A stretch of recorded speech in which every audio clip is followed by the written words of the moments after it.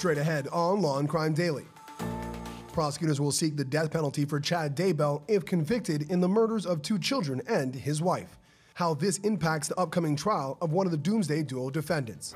And a judge rules R. Kelly's illegal marriage to singer Aaliyah can be used against him as evidence in his sex trafficking trial. The shocking allegations ahead of jury selection. Plus, the man accused of fatally shooting a TikTok star and his friend in a movie theater appears in court. What the suspect is now saying in a jailhouse interview.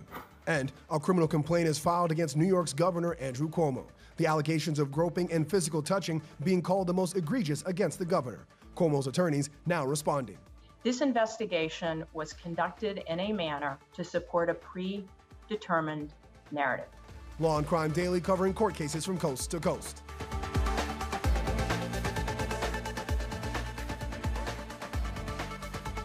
Welcome everyone to Law and Crime Daily. I'm Brian Buckmeyer. Co-host Terry Austin is off. We begin with a major legal development in the Doomsday Cult couple saga. Prosecutors have announced they're now seeking the death penalty for Chad Daybell. Prosecutors in Fremont County, Idaho, filed their notice to seek the death penalty against Daybell on Thursday. Daybell is facing 8 charges in connection to the murder of his first wife, Tammy Daybell, along with the murders of J.J. Vallow and Tylee Ryan, the children of his current wife, Lori Vallow Daybell. Lori is also charged in the murders, but is deemed incompetent to stand trial for now. Investigators have said the couple was preparing for an end-of-the-world scenario and wanted to rid the world of zombies and the human bodies they inhabit. According to court documents, the murders are especially heinous and the defendant exhibited utter disregard for human life. Daybell's trial is set to begin in November. Joining us today is former federal prosecutor Nima Rahmani. Now, Nima, the death penalty is being asked for, citing Daybell's cruelty, disregard for human life, and danger to society, but also he committed this for some sort of monetary gain. Thoughts on the death penalty and the reasons? Brian, if you believe in the death penalty, this is a death penalty case. What is more cruel and heinous than killing your own children and burying them in your backyard? Clearly utter disregard for human life. And let's talk about the propensity. I mean, everyone that comes near this doomsday cult couple ends up dead. So regardless of what side you're on, Idaho is a death penalty case, and this is a case that merits it. And the evidence is overwhelming. Frankly, the only question is, what took prosecutors so long to charge these two and announce the death penalty? They really pushed it till almost the last minute. Yeah, so I'm guessing you're not surprised in any way, shape, or form. This is what you expected. Absolutely. There's no question. The only surprise was that it took so long to charge them with the murders and now announce that they're seeking the death penalty. This case does merit it, at least for Chad. So that makes sense. And don't forget, he's also being prosecuted for the death of his wife. So with those three, I would agree with you. If you are in support of the death penalty, this would be the type of case. Turning now to California, where a man accused of killing a TikTok star and his friend appears in court after granting a jailhouse interview. Law and Crime's Anjanette Levy is here with what this defendant told a reporter. Anjanette? Brian, a newspaper quotes Joseph Jimenez as saying that he was diagnosed with schizophrenia 8 months ago and never refilled his prescription for his medication. Right now, there is no indication that he knew either one of the people he is accused of killing. Joseph Jimenez appearing in a California courtroom with his attorneys, who were less than pleased that a reporter interviewed him in jail. The record should reflect that at no point did we authorize that, approve that, agree with that. In fact, we've been very clear about making no comments to the press or to anyone in this case. Jimenez is accused of shooting TikTok influencer Anthony Barajas and Riley Goodrich in a Corona, California movie theater that was nearly empty last month. The Riverside Press Enterprise quotes Jimenez as saying, "I wish I didn't do it, and the voices said my friends and family were going to be killed." Goodrich died at the theater, but Barajas passed away after being placed on life support. Jimenez faces murder charges with special circumstances, including the fact that multiple murders were committed, and he's being accused of lying in wait. The defendant was concealing his purpose, concealing his or her purpose, or what they were doing, and then waited and watched and waited before actually making a surprise attack. Questions have also been raised about whether others could be charged, since 3 witnesses may have seen him leave to retrieve the gun. We've charged the accounts in this case that we believe are best supported by the evidence. Meanwhile, Jimenez's lawyers were granted an order that allows mental health professionals to see him, but no one else, unless they approve it. They're angry a reporter was allowed to speak with him. We consider a very gross violation of his right to counsel.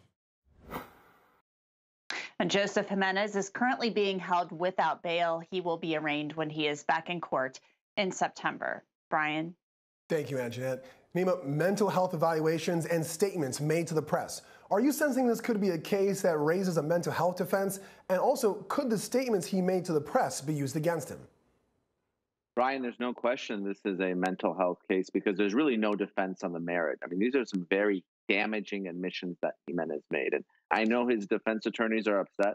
The last thing you want, if you're a criminal defense attorney, is your client to say that I did it and say it in a very public way to the press. But unfortunately for them, there is no defense that this violated the attorney-client privilege. This wasn't law enforcement. This wasn't someone who invoked. And ultimately, the privilege is the client's, and the client is free to waive it to the extent that he or she wants. So I understand why they're not happy, but there is no legal recourse here.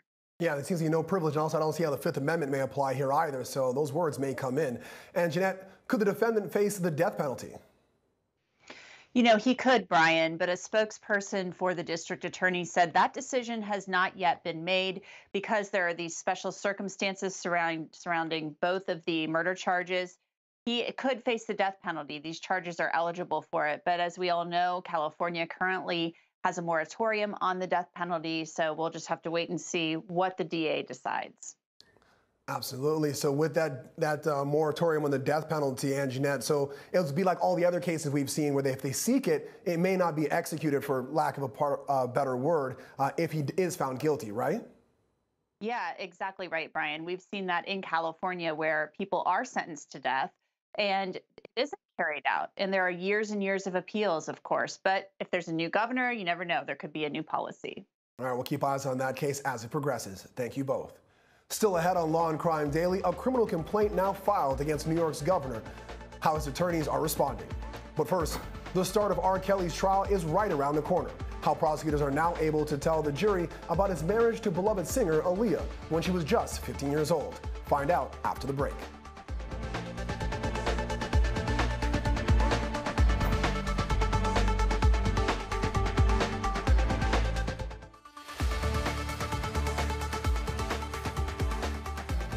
Welcome back. Jury selection in R. Kelly's New York trial is scheduled to begin next week. And now, prosecutors will be allowed to present evidence of the R&B singer's secret marriage to Aaliyah.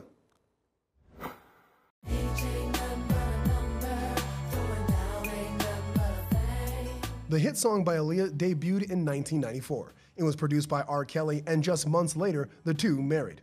But Aaliyah was just 15 years old, and federal prosecutors in New York accused Kelly of bribing an Illinois government employee to obtain a fake ID for Aaliyah. According to court records, that fake ID was used to obtain a marriage license listing her age as 18. Aaliyah died in 2001 in a plane crash. She was just 22 years old. Prosecutors in New York are now calling her Jane Doe number 1. This week, a judge ruled that evidence showing Kelly had sexual contact with Aaliyah when she was a teenager can be presented to the jury. Prosecutors allege Aaliyah became pregnant, and as a result, in an effort to shield himself from criminal charges related to his illegal sexual relationship with Jane Doe number 1, Kelly arranged a secret marriage to prevent her from being compelled to testify against him in the future. Kelly is facing charges of transporting underage girls across state lines for sexual activity and child pornography. He's pled not guilty. Let's bring back former federal prosecutor Nima Rahmani. Nima, R. Kelly's marriage to Aaliyah has been whispered for decades. How do you see Kelly's relationship to now Jane Doe number 1 being used against him in a trial almost 20 years after her death? Brian, prosecutors love this type of 404B or other prior bad acts evidence because it helps dirty up the defendant. Let's not forget that R. Kelly was acquitted back in 2008, the last time he was tried. So the more that you can present this evidence to the jury, it helps dirty up the defendant. We saw the same tactic used both against Bill Cosby and Harvey Weinstein. So that's the what, and that makes sense. But as we know, it's one thing to know something, it's another thing to prove it in court. Do you see any difficulties the prosecution may face in this alleged rape from 1994? Even the district judge in this case asked R. Kelly's defense attorneys, do you dispute that sexual contact occurred when you were married to a 15-year-old? I think the jury is going to see right through that argument if R. Kelly's counsel gets up there and says, we were married, but nothing of a sexual nature happened. I don't think that's a particularly good argument, although one I expect them to make. Yeah, I mean, they've got the marriage license, they've got the name, they've got it listed as 18 at the time. That's pretty damning evidence. You think it's a non-credible argument to say, hey, we got married, we just slept in separate beds the entire time, and that's not going to fly? I don't think so. I don't think the jury is going to buy the Ricky and Lucy argument with 2 twin beds, especially when it comes to R. Kelly. I think the more this type of evidence that comes in related to other victims, that is what's going to help the feds finally convict him. Well, he did write, I believe I can fly. I'm not sure if that argument's going to work here, but we'll keep eyes on this case as it begins just around the corner. 2 police officers and bystanders who rescued a baby pinned under a car in Yonkers, New York, are recognized for their quick action. Law and Crime's Anjanette Levy is back with a ceremony to recognize those involved in the rescue. You know, Brian, it's been about 2 weeks since that 8-month-old baby girl and her mother were hit by a suspected drunk driver. Now, you may recall surveillance video and also police body camera video captured those horrific, tense moments when both of them were hit. They were crossing the street in Yonkers, when the vehicle crossed the road and smashed them into a storefront. Officers Rocco Fusco and Paul Samayedny were getting breakfast nearby and heard the crash. The officers and 3 men lifted the car off of the baby and her mother. This week, the city of Yonkers recognized them for their efforts, and the baby's father and the wife of the woman hit became very emotional when he showed up at the ceremony and thanked everyone involved in Spanish for their efforts. The police commissioner also spoke at the ceremony. It's really a recognition and acknowledgement of the collaborative effort that they did together. And I just want to, again, echo the mayor's sentiments about Officer Samayedny, Officer Fusco, and then our civilians too, Michael LaRusso, Bar Castillo, and Jose Suero. All 5 who worked together and made sure that they literally saved the life of Leslie, the little girl, and Mother Myrna. Now, the mother and the daughter who were rescued, they are still in the hospital, but their conditions are improving, according to the husband and father and the police commissioner. And the man who hit them faces several charges at this point. Brian. Thank you, Anjanette. Well-deserved recognition by all 5, and we wish a speedy recovery to both the mother and that young child.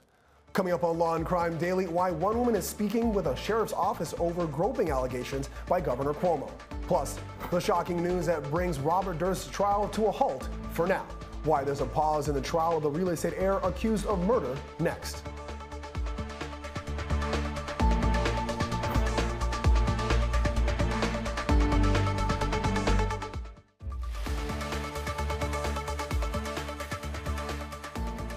Welcome back. Law and Crime's Jesse Weber is covering the heartbreaking death of a 4-month-old boy and the conviction of his mother on the latest episode of his show, Prime Crime. Hey there, Brian. Yeah, we've covered the deaths of young children before, but the manner in which Sterling Keene died and the condition he was left in, never seen anything like that. Now, the focus would turn on the parents, and we learned a lot, especially when the mother, Cheyenne Harris, spoke with law enforcement. Do you remember putting Sterling in the swing? Also, we're going to get into when the father, Zachary Keene, took the stand, and we sit down with the investigator and some of the lawyers from this case. Tune in to Law and Crime. It's never okay to drink and drive, and it's definitely never okay to drink and drive, then crash into a government building. Dan Abrams, Law and Crime founder and host of the A&E series Court Cam, is here to tell us about one man who didn't get the message. Next, we head to the Burke County Courthouse in Morganton, North Carolina. Or, more accurately, the lobby of the courthouse.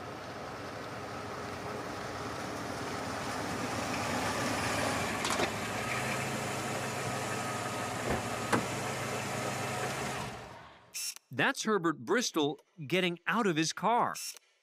Naturally, after parking his car in a courthouse, he puts on his hazard lights. Here it is from another angle. Bristol, who'd been drinking before the incident, just crashed his car through the entrance of the building. No sense of urgency here. Bristol just gets out of his parked car in the lobby of a federal building, lights a cigarette, and begins to walk out. Yes, he's leaving the same way he came in, this time without his car. Ironically, police believe Bristol was already scheduled for a court appearance on drunk driving charges. Thanks to this incident, there would be another court appearance for Bristol on a litany of charges, including failure to report an accident. Despite all the charges that surely awaited him, Bristol didn't seem too concerned. Seems like he was just parking in the wrong spot and got to court a little early. When we come back, an appeals court issues their decision on the conviction of ex-cop Amber Geiger for the murder of Botham Jean. Will the jury's guilty verdict be upheld or overturned? Find out after the break.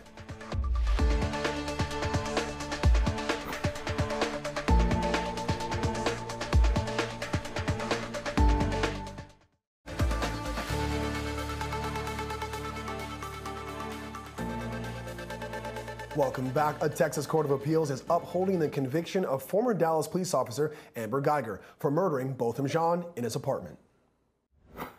A panel of 3 judges ruled there was sufficient evidence to convict Geiger of murder. She's now serving a 10-year sentence. Geiger testified at trial that she accidentally entered Jean's apartment thinking it was her own. Prosecutors argued Geiger drew her service weapon intending to shoot Jean dead. An attorney for Jean's family says they're relieved by the court's decision, but not shocked. A Tennessee jury has found Stephen Wiggins guilty of fatally shooting a sheriff's deputy and lighting his body on fire. Wiggins admitted to shooting Dickinson County Sheriff Sergeant Daniel Baker in May 2018. A jury convicted Wiggins of all charges, including murder, arson, and impersonating a police officer. The same jury will now hear evidence and recommend to the judge if Wiggins should face the death penalty or spend the rest of his life in prison. Testimony in the penalty phase begins on Saturday. And the trial of Robert Durst abruptly came to a halt on Thursday. We're now learning that's because a member of the public inside the courtroom has tested positive for COVID-19. Testimony's on hold until at least Monday morning. Durst is on trial for the murder of his best friend, Susan Berman, in December 2000. Prosecutors have rested, and the defense's memory expert was on the stand. Dr. Elizabeth Loftus was in the middle of day 2 of a contentious cross-examination by prosecutor John Lewin. Now to a major update in the probe into New York's Governor Andrew Cuomo. A woman who says Cuomo groped her in the executive mansion has filed a criminal complaint with the Albany County Sheriff. The New York Post first reported Friday a woman identified as Executive Assistant Number 1 is filing the criminal complaint. According to a report by New York's Attorney General's office, Executive Assistant 1 told investigators the governor grabbed her rear end when asking her to take a selfie. The report said the governor denied touching her backside. Independent investigators spoke with 11 women. The AG's office described the assistant's incident as the most egregious allegations of physical touching. Cuomo's attorneys held a press conference on Friday to deny all allegations, but it didn't go exactly as planned. This investigation was conducted in a manner to support a predetermined narrative. Am I frozen?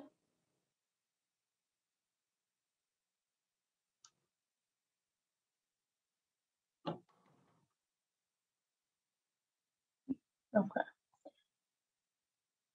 Good afternoon. I apologize in advance for the technical, or actually I apologize after the fact for the technical difficulties.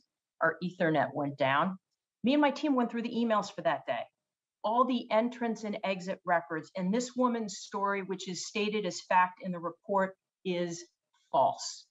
The documentary evidence does not support what she said. And what is disturbing to me is that the 2 investigators did not show that evidence to you. They ignored it. Ask them why. Nima, why is Executive Assistant 1 filing a complaint bringing Cuomo closer to charges? Albany already had the AG's report.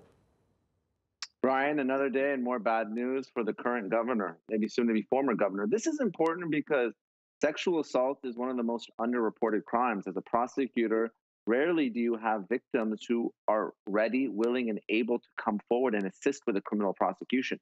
Now that Executive Assistant 1 has made it clear that she wants to proceed, it's going to make the District Attorney of Albany's case that much stronger. Now, Nima, what do you think about the defense so far for the governor and how they laid out this timeline that saying this all doesn't make sense? Well, you have 11 victims here, and the folks who conducted the investigation, one of them is a former federal prosecutor, and the other is a civil employment attorney. Let's not forget, these were employees. So I'm not surprised that the governor's defense team has come out and denied all these accusations. But what's more believable, what's more credible, that 11 victims have come forward and they're all lying, or it's the governor who's denying any responsibility for his conduct? And let's not forget, the reason that Executive Assistant 1 came forward is because she was upset that the governor and his defense attorneys have come out and flat out denied any of this conduct. So, Nima, intentionally touching a person for no reason but to degrade, abuse, or for sexual gratification. By my read, that's the state law Cuomo could have broken. What do you think? I agree, Brian, and you're the expert on New York law being out there, but grabbing someone's buttocks, forcibly groping their breasts, kissing them on the lips, that seems to fall squarely within the four corners of the sexual assault law that you just identified. Yeah, you better believe that Albany is going to be looking at that and other charges that they could potentially press forward against the governor here to see whether or not any of these charges will stick. Nima, thank you as always for joining us here today and giving us that expert analysis. And thank you for joining us here on Law and Crime Daily. We'll see you next time as we discuss justice in America.